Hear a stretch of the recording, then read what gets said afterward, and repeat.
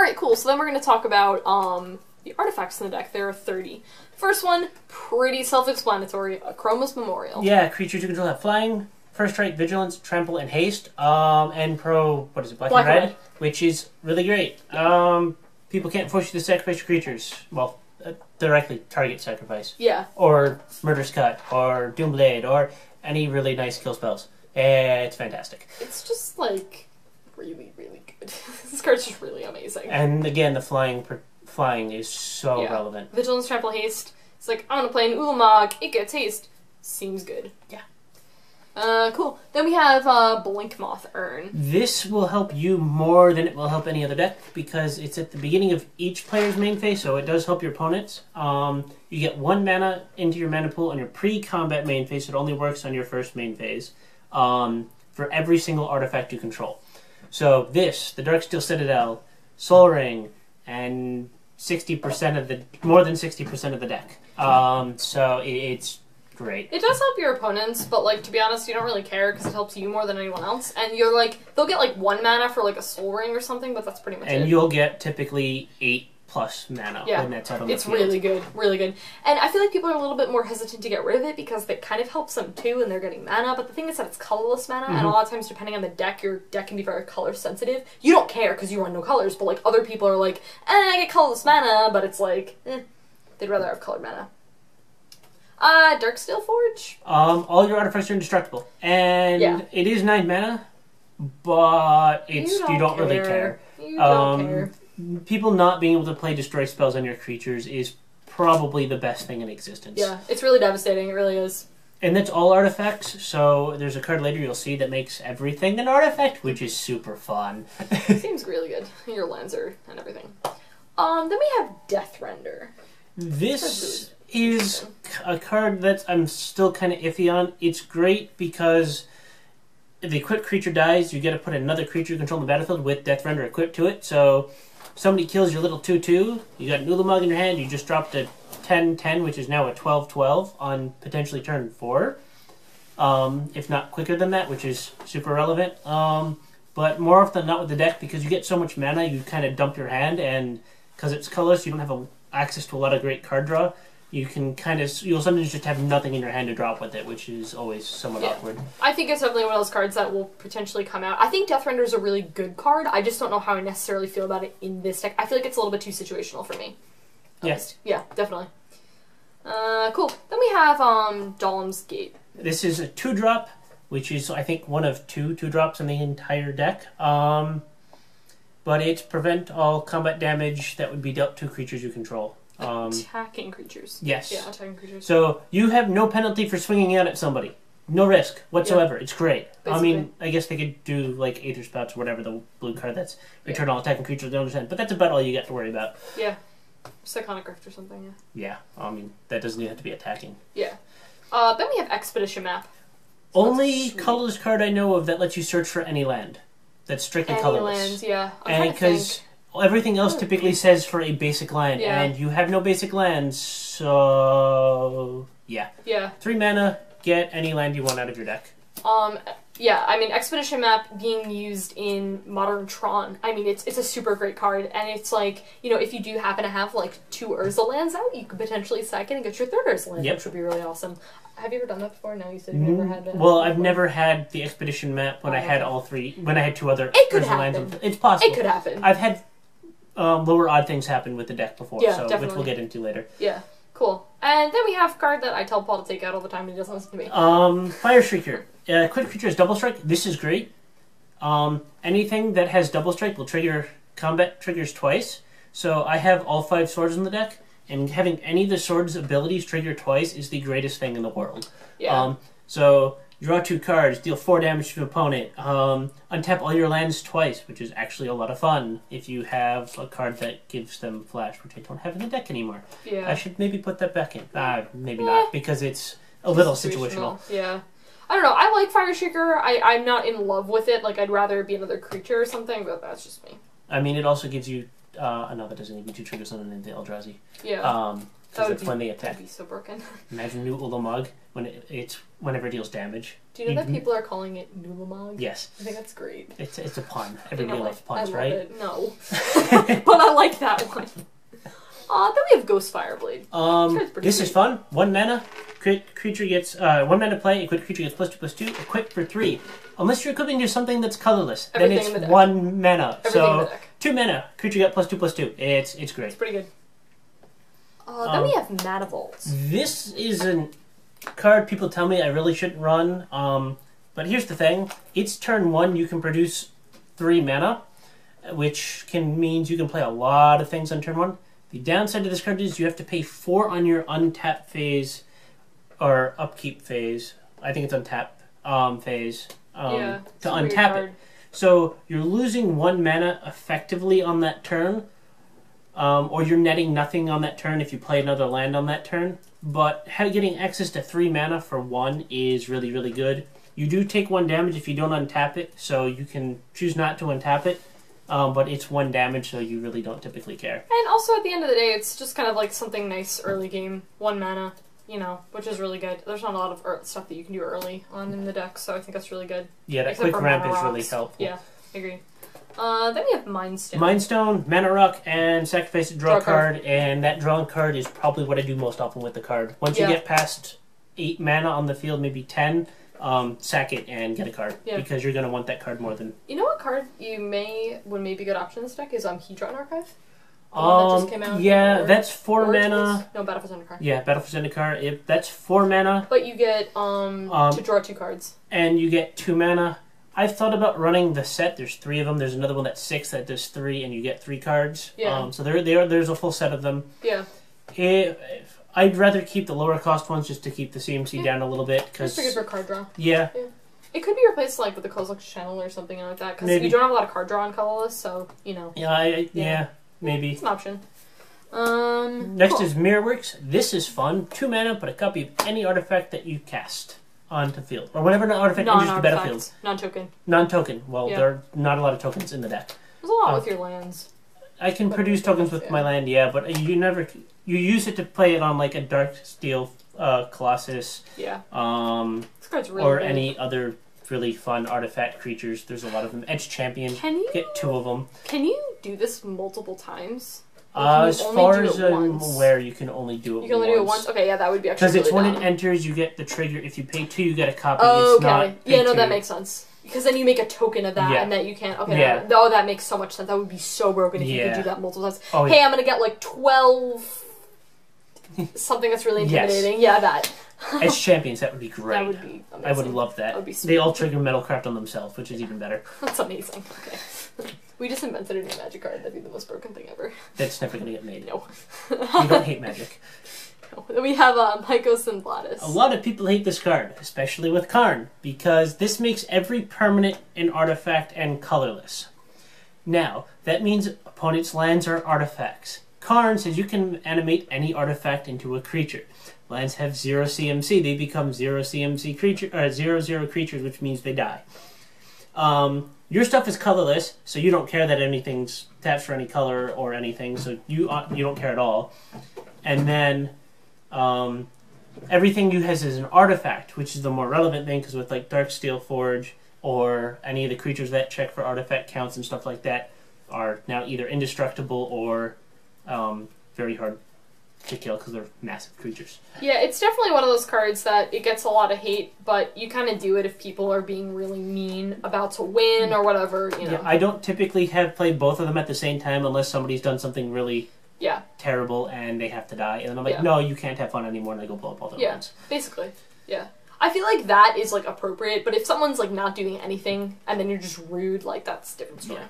Those are just our EDH politics. People have totally different things, and that's fine. That's just how we play the game, basically.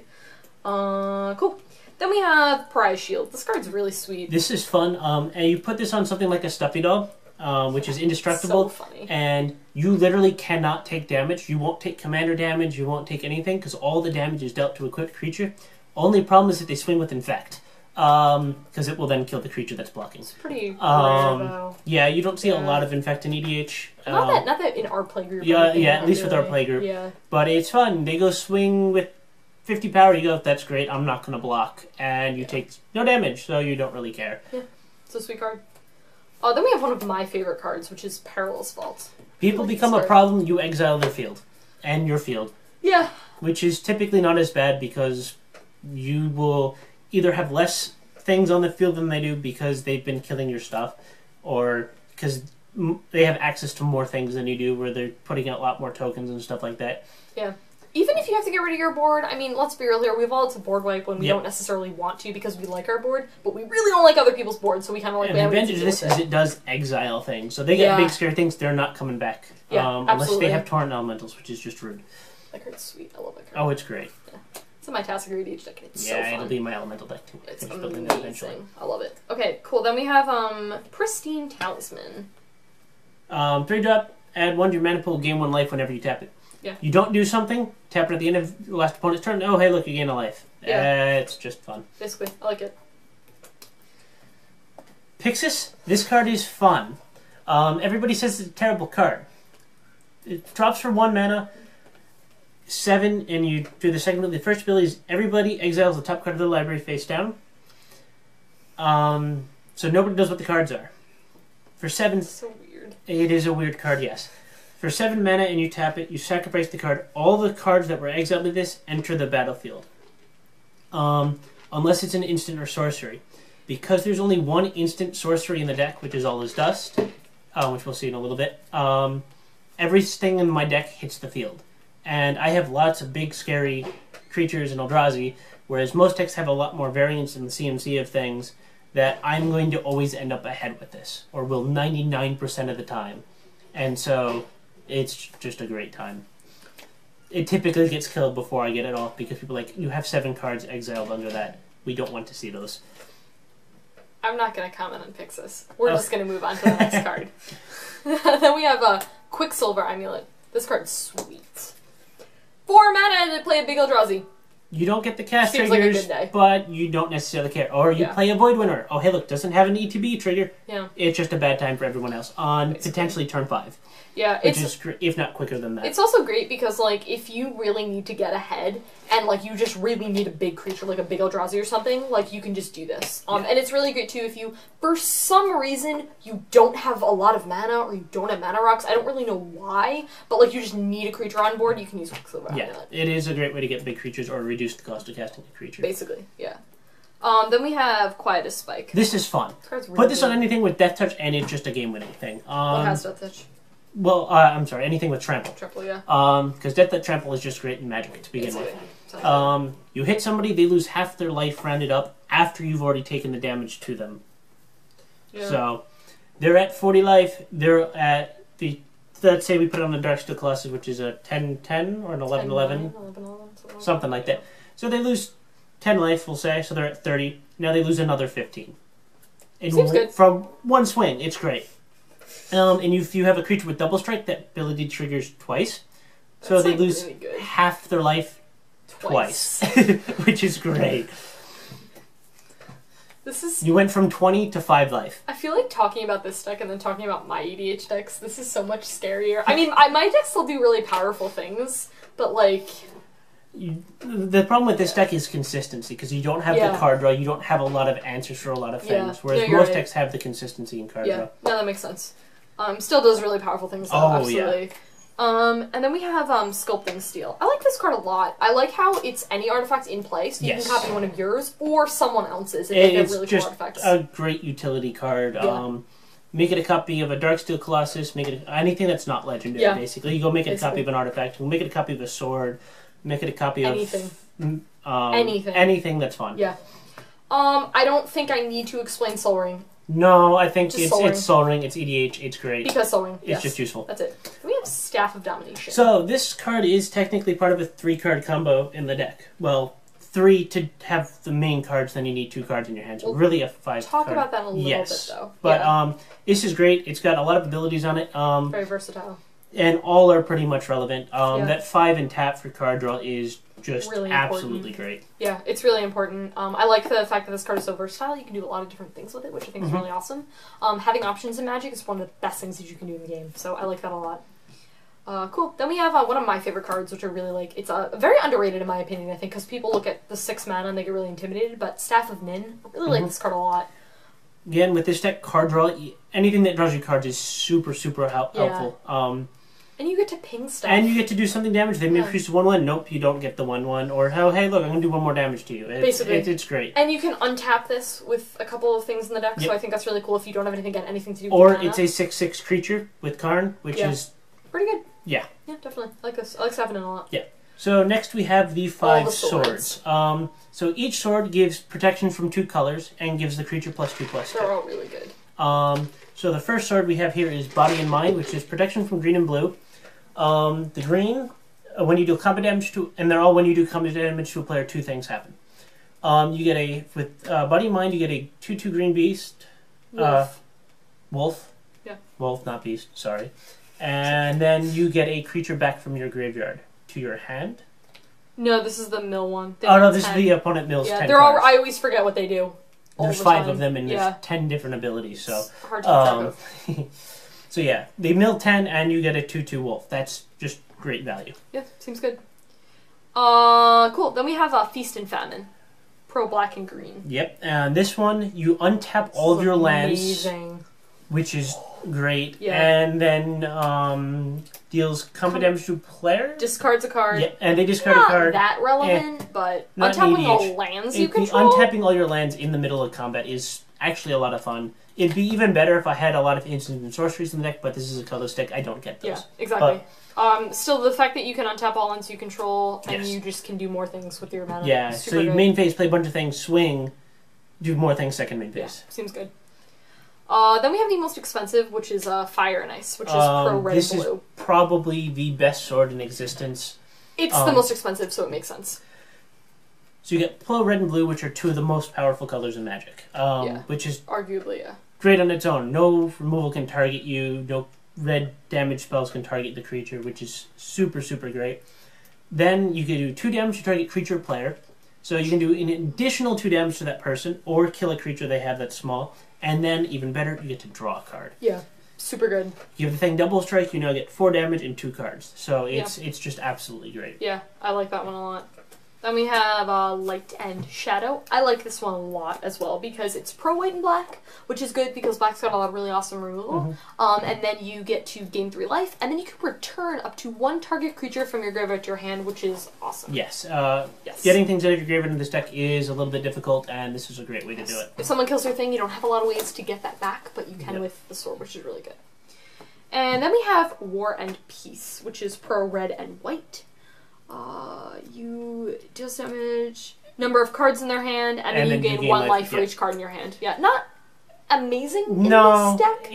It's the final sword. I figured, well, I've got the other 4, might as well run the 5th one, get pro all colors on a creature. Yeah, seems good. And, yeah. Then we have Thran Dynamo. Giant mana rock. Explain it, but it's really good. It's just a mana rock. Yeah. Then we have Unwinding Clock.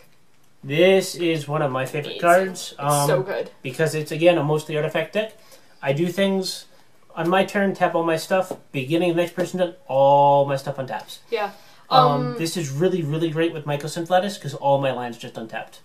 Yeah. As well. And so I just kind of go, I'm going to go do things. It's so good because you just, with your artifact creatures, you just don't really have any consequences to not swinging at that point because you swing and then you can have blockers. Yep. It's really good.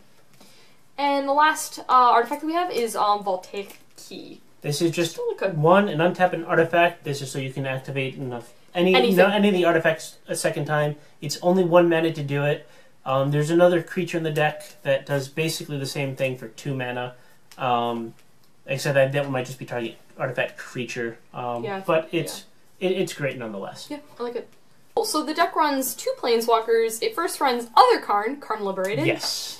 So this has 3 abilities. He comes in at 6, which is a lot for a Planeswalker. His +4 is target player exiles a card from his or her hand, which is okay, but you get 4 loyalty counters, so it's not bad. -3, exile target permanent. That's super, super relevant because there's not a lot of removal kit in colorless. There's basically 3 cards in this deck that are straight up removal, maybe 4 if you count ETB effects. So that's super relevant, and you can do that twice before you run out of loyalty. And then his ultimate for neg 14, restart the game, putting into play on the battlefield in your control all cards exiled with Karn. So basically it goes, you exile big things they control, get him up to 14 by protecting him with your other big colorless creatures, restart the game, and they scoop. Is basically what happens, because they have 1 mana on their turn, if that, and you have a field of big things. I'm pretty sure it's been talked about that Karn and Jace the Mind Sculptor, I think, have 2 arguably the best ultimates. Yes. And how, like, they're the most game-changing, devastating ultimates. I feel like Karn's thing is significantly better 1v1 than multiplayer. The only reason I'd say that is because it'd be much harder to get it off multiplayer, because you have if you get that even close to 14 counters, everybody's just gonna go swing straight at Karn. Basically, yeah. Because you cannot let that go off. But even if you just use it for the exile target permanent, it's really, really good. Yes. It's anything on the board that's threatening. That'll get rid of everything, yeah. Yeah. Then we get to one of the best cards in the entire deck, which is Ugin. This is the reason I built the deck, was because of his -X, which is exile each permanent on the battlefield with converted mana cost X or less that is 1 or more colors. So it hits nothing in this deck. He comes in for 7, you neg 7 when he enters, you just exiled basically every single permanent on the board that's non-land, and you lost nothing. Yeah, and then it's Lightning Bolt on a stick with this +2, which is really good. And then the -10 is you gain really 7 life, draw 7 cards, you may put any of those 7 cards onto the battlefield. Oh no, you may put 7 cards from your hand. So yeah, you get 7 cards plus whatever in your hand, and you can put any of those onto the battlefield. It's really good, and it's card draw. It's just results really good, yeah. But most of the time with Ugin, you pretty much just neg X. Yeah, he's mostly a removal kit. He's a field wipe. I mean, pretty much the deck that doesn't really touch you, which is the greatest thing in the world. Yeah. When they have a giant field, and you go, nope, now I only have a giant field. Speaking of field wipes, yes. I want to talk about all this dust. This is another really great card, and this is an Eldrazi type spell, so any lands that say Eldrazi spells cost 2 less to cast, hey look, I have Ugin. This is great. So it costs 5. Each player sacrifices all colored permanents. Sacrifices, super important. Gets by indestructible. Yep. Gets by hexproof. Yep. It's really, really good. It's great. Yeah. Definitely. I like this card. Yeah, me too.